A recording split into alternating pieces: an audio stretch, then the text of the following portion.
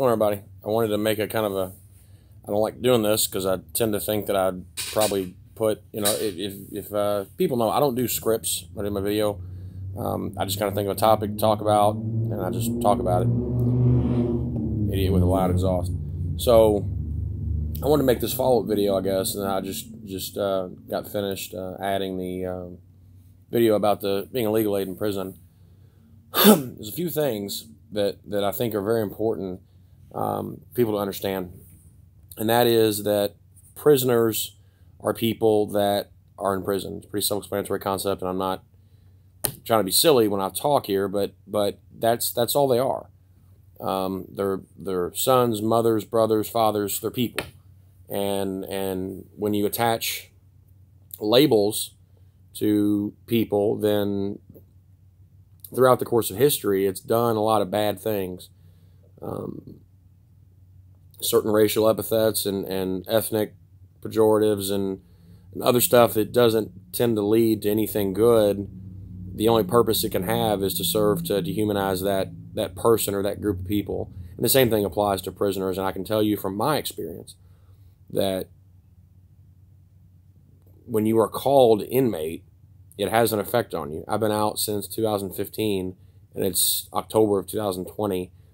Hearing that, still saying that, still has an effect, you know, on me, and I'm sure it has an effect on people that are in custody or that have been in custody before in the past.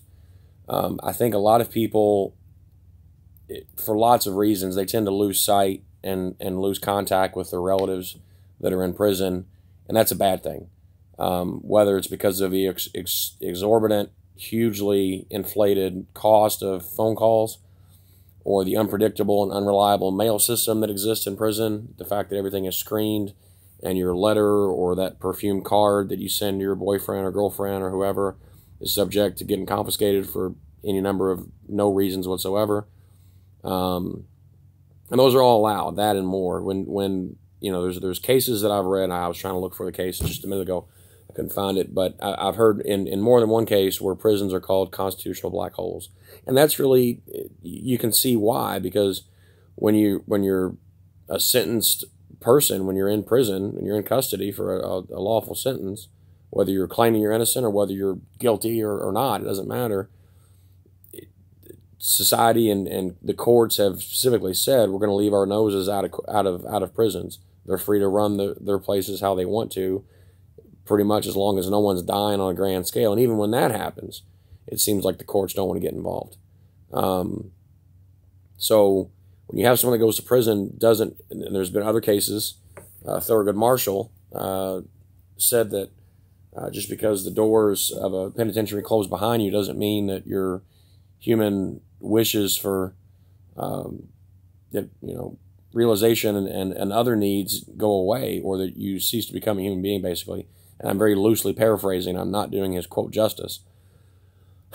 But it's important because prisoners go to prison and they do their time.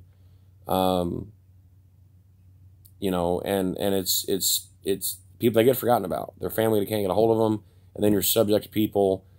There are some prison guards that I met that would make fine police officers, and there's some prison guards that I've met that would make fine bulls in a ring, and that's about all they're good for, because they're either totally dispassionate about anything, because they have their own psychotic issues, because they're a female that's, and I've seen this, they're a female that's there for the sheer purpose of being ogled because she doesn't look that great in society, but in prison she's an 8 or a 9 or a 10, and you know, in society she's a 1 or a 2 at best, and that's with beer goggles on. You know what I'm saying?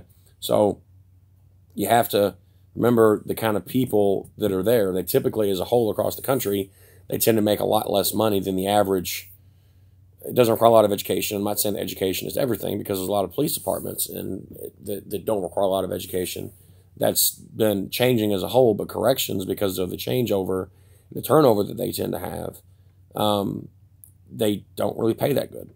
So, I mean, you get what you get.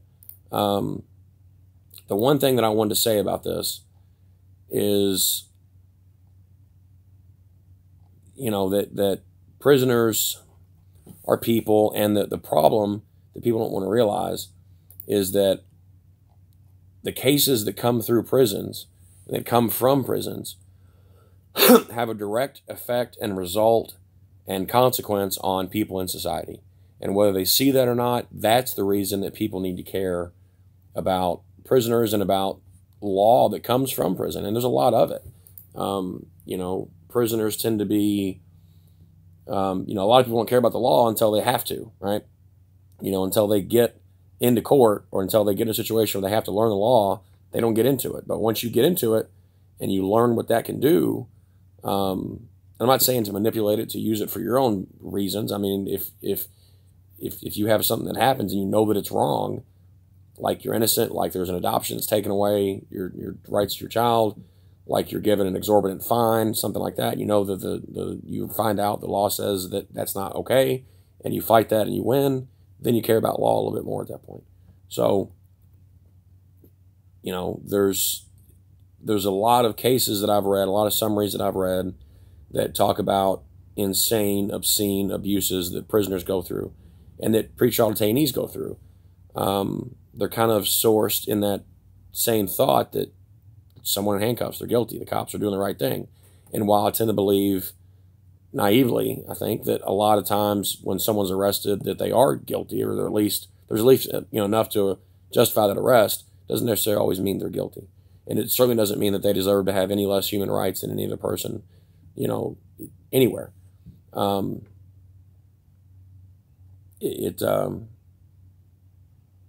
This is, I'm going to read this from the Freedom Forum Institute. It's by an individual named David Hudson Jr., and he was asked why he cares so much about prisoners' rights. And this kind of my own words kind of sums up why I care about prisoners' rights.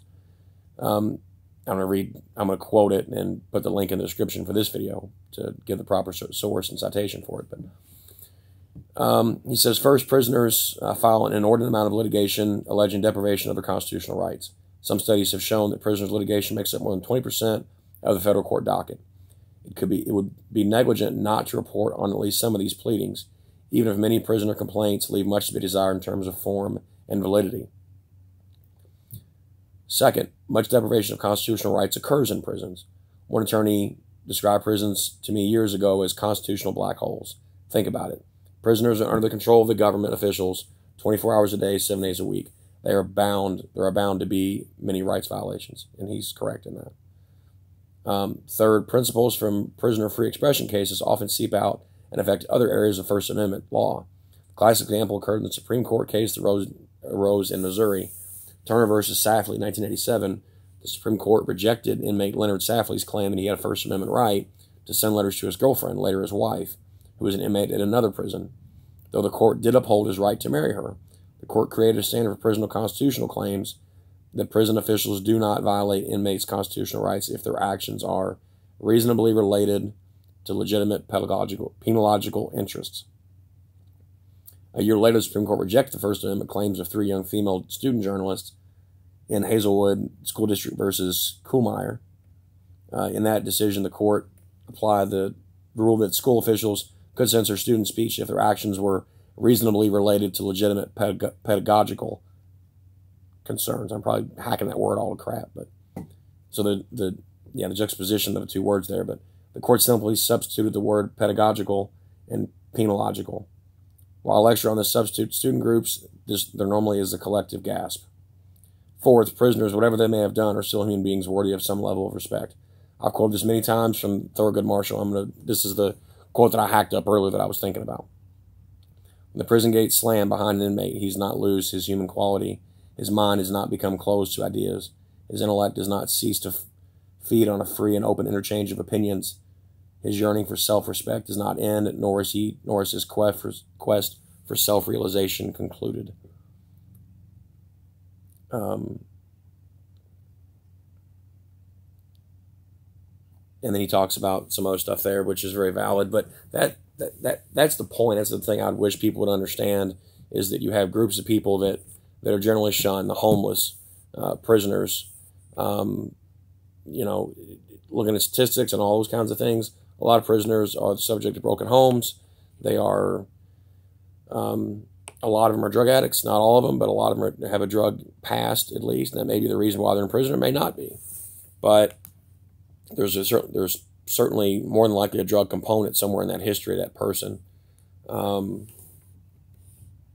those are health issues. Those are bigger issues than just putting someone behind a locked door. And that's obviously, see by the fact that we have empty prisons and people that are still committing crimes, that prisons don't always work. I'm not going to get into that, but I just wanted people to understand where I was coming from, and why it's so important, and it shouldn't be ignored or disregarded, the impact that prison cases and the changes that come from prisoners challenging their conditions of confinement or challenging their convictions. No group of people, I would say, is, like he said in the article there, is more controlled or monitored or scrutinized than prisoners. Between the mail, between the phone calls that are recorded, that's generally a standard practice. You have no privacy. You're on camera 24/7. You're subject to search anytime without a warrant at all times. It's a test spot for these kind of constitutional law cases that some people see as an agitation to society, but if the Constitution is interpreted by a court, that's their job. Basic civics lessons teach us that. So that's all I've got. I just want to make a quick follow up here. It's 11 minutes, and to just kind of update and talk about why prison litigation and cases are so important, and why legal aids in Kentucky, especially, it's somewhat of a unique model. Other states, they do it differently. Kentucky does it the way they do it. If you have any comments, please leave them down below. I'll try to get back. And like, share, and subscribe. Thanks.